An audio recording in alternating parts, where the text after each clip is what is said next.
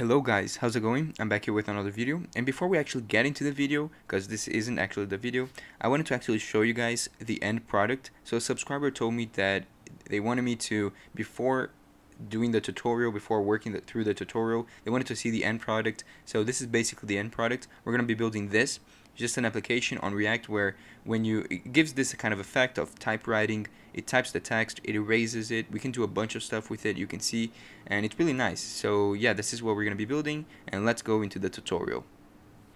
Hey guys, how's it going? I'm back here with another video, and today I decided to make a video where I'm going to be explaining you guys how to make a simple typewriter effect using ReactJS.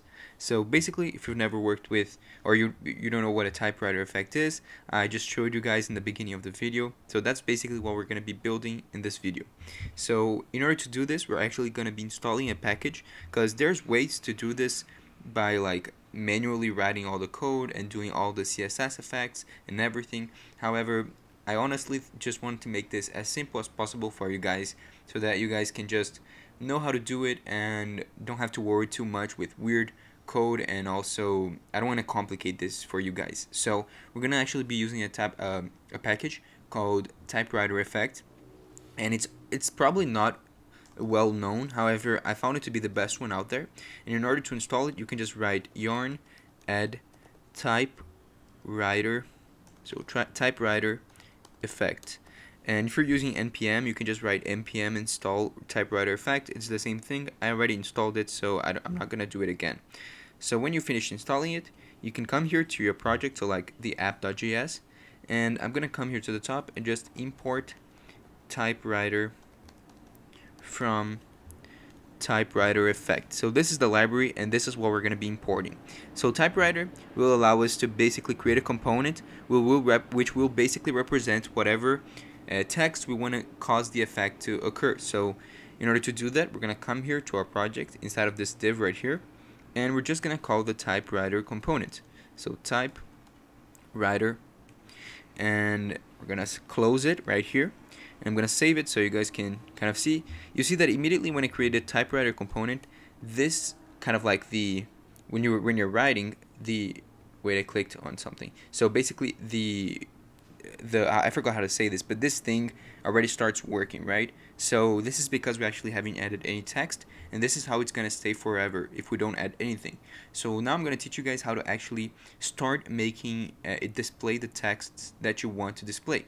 So in order to do that, you're going to give it an onInit function, so onInit property. And this is going to basically take a function, and this function will take a variable. So let's write a variable called typewriter, for example. So typewriter, it's going to be so like an empty function. So we can put the arrow syntax, and inside of here we can call the typewriter argument, and with this we can basically call all the different methods that we can apply with the typewriter library.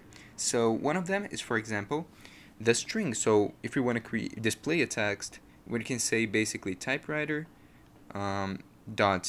typewriter dot type string, and we can just pass the string over here. So if I say something like hello YouTube, and this is basically it, right? I just want to display hello YouTube. If I save this, you'll see that obviously nothing starts to display. And the reason for that is because we actually need to, right at the end, we need to say dot start. So this will basically call the animation to start. So you can see that now it's showing hello YouTube. So that's really nice. This is exactly what we wanted. And you can see that this is just the variable typewriter and a bunch of methods right next to each other. So we're just putting dots, and we can apply how many methods we want. I'm going to show you guys some new methods that we can do. So basically, for example, before we start, let's imagine we actually want to, I don't know, pause. So pause, if we want to pause for like 2.5 seconds or 2 seconds, let's just write pause for, this is a function, and over here we can pass the value in milliseconds. So let's pass, for example, 2000.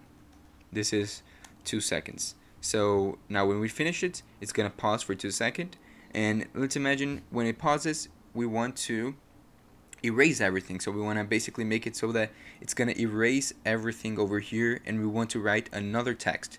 So in order to erase, we can just say dot delete all.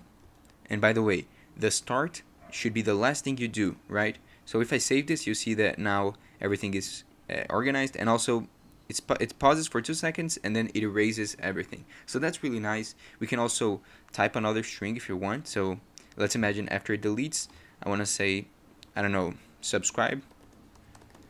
Let's see how that works. You're going to see that now it says hello YouTube, pauses for 2 seconds, and then it deletes everything, and then it says subscribe. So that's really awesome.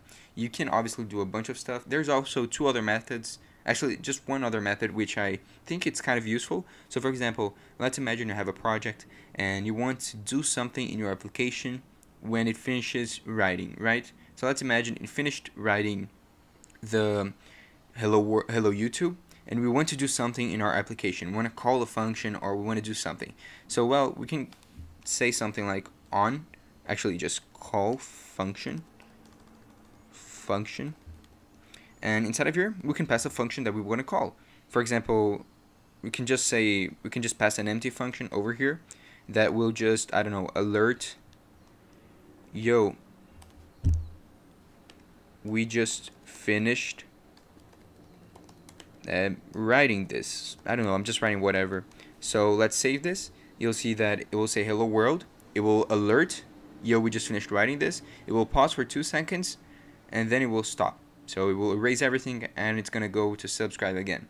So this is the basic idea, and it's really interesting, right? If I want to delete everything at the end, I can just say .delete all, and it's gonna delete all at the end. So this is basically the idea. You can obviously edit the text.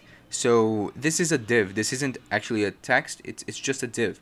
So what I do to increase this is I go to my app.css and I just access the div. You obviously can give this an ID or a class name, and you can access that individually. But for example, if I came here, I gave this a font family.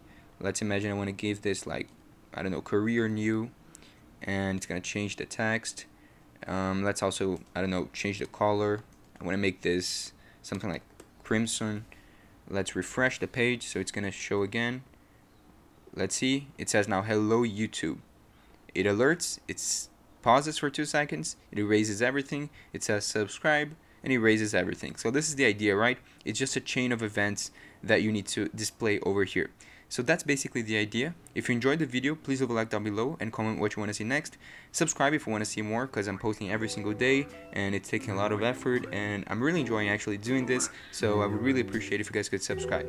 So yeah, I hope you guys enjoyed it, and I see you guys next time.